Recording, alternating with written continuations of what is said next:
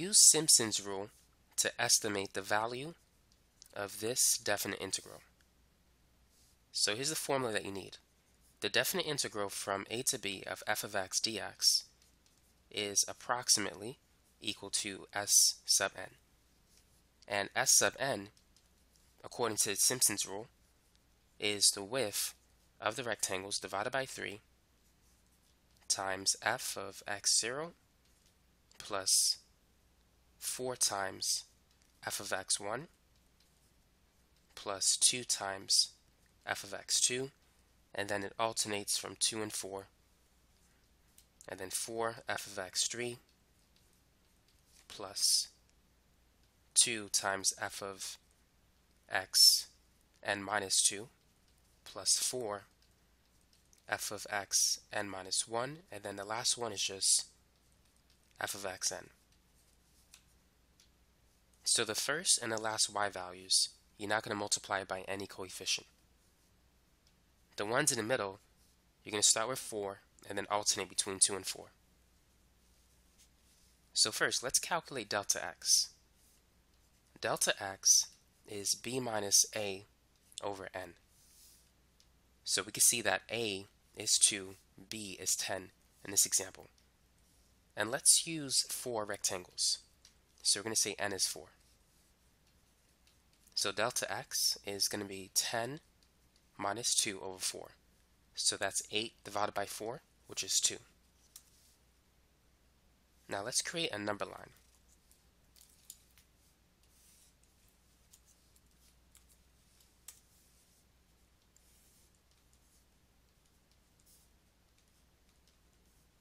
So because n is 4, there's going to be 4 subintervals, but 5 points. And you can see delta x is 2 here. Now, for the Simpson's rule and the trapezoidal rule, we're going to use all 5 points. So it's going to be s sub 4, and that's equal to delta x, which is 2, divided by 3. And then it's going to be f of 2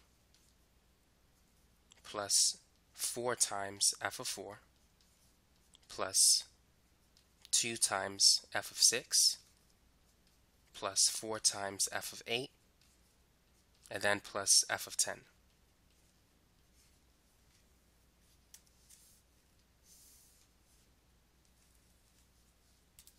Now keep in mind, f of x is x cubed.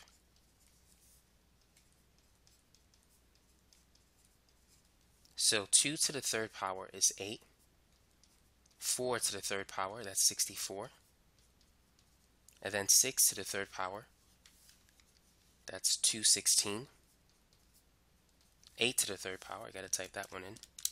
So that's gonna be 512. And then 10 to the third is 1,000. So go ahead and type in what you see.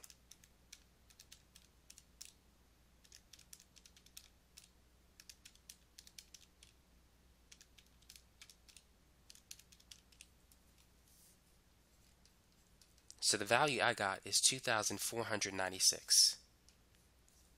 Now let's calculate the value of the definite integral using integration.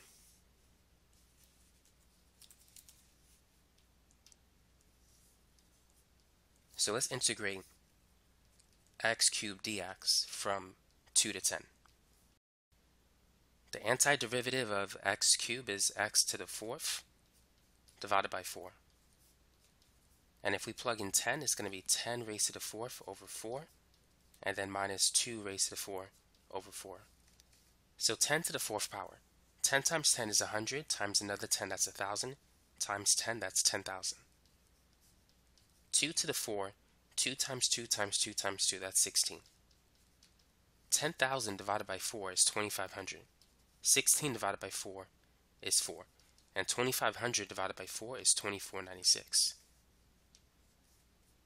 Now this is one of those rare cases where these two answers are the same. But in other cases, you'll find that the Simpson's rule is a very good approximation of the value of the definite integral. So you can use it to estimate the area under a curve or evaluate a definite integral if you're given a problem with a data table. And so that's it for this particular problem. Now let's work on this word problem. The data table below shows the instantaneous velocity of a car every 5 minutes. Use Simpson's rule to determine the displacement of the car in the first 30 minutes. And also determine the average speed of the car for the entire trip. So first we need to calculate delta x. So that's going to be b minus a divided by n. So what's a and b in this problem? Well, the interval is the first 30 minutes, so a is 0, b is 30. So it's going to be 30 minus 0, and then what is n in this problem? Well, n is the number of intervals. This is going to be one interval, and then 2, 3, 4, 5, 6. So n is 6. And 30 divided by 6 is 5. And we can see that it's spaced out 5 minutes every time the velocity is being measured. Now notice that the velocity is in meters per second and the time is in minutes. So we need to convert delta x from being in minutes to seconds. 1 minute is 60 seconds. So 5 minutes is going to be 5 times 60, which is 300. So that's what we're going to use for delta x.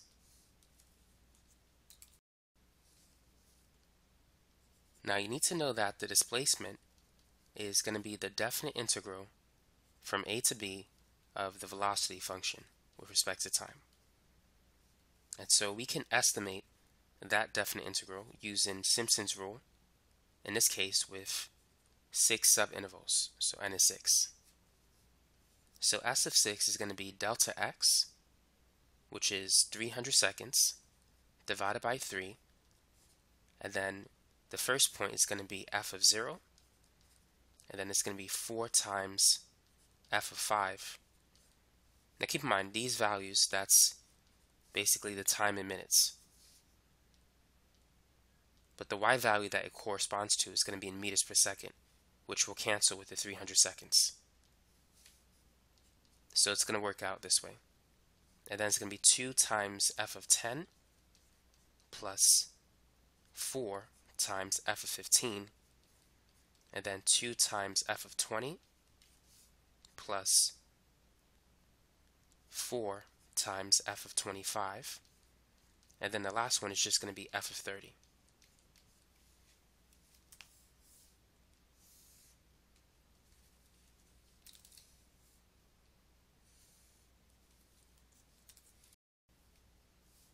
(300) divided by 3 is 100. F of 0 is 25, and then it's 4 times f of 5, which is 28, and then 2 times f of 10, that's 32, and then 4 times f of 15, which is 30, and then 2 times f of 20, that's 29, plus 4 times f of 25, which is 26, and then f of 30 is 23, based on the table.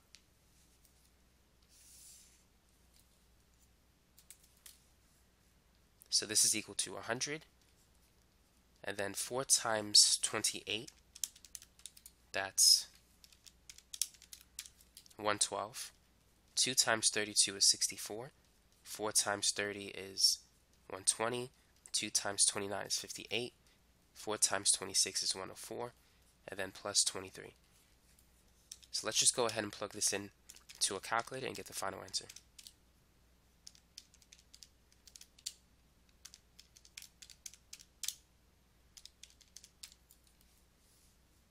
So S of 6 is going to be 50,600 meters.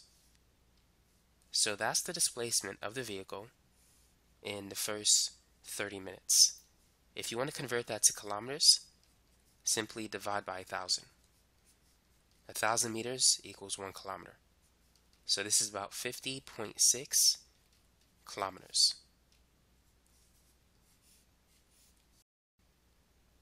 Now let's calculate the average speed of the car for the entire 30 minutes. the total distance that the car travels is going to be 50,600 unless the car changes direction, which we have no indication that it changed direction. The velocity is positive. If the car stayed in one direction, the displacement and the total distance will be the same. If the car changes direction, displacement and distance will not be the same. Now, average speed is equal to the total distance traveled divided by the total time. And so the total distance traveled is 50,600 meters.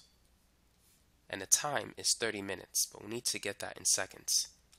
So we need to multiply 30 minutes by 60 seconds per minute. So 30 times 60, that's going to be 1800.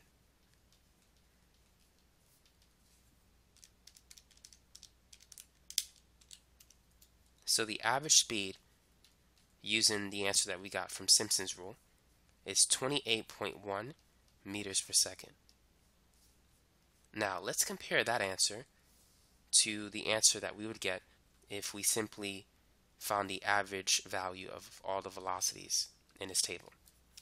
So if we add 25, 28, 32, 30, 29, 26, and 23, and then divide by those 7 numbers, the average velocity will be 27.6 meters per second. So these two values are pretty close to each other, which means that those answers are reasonable.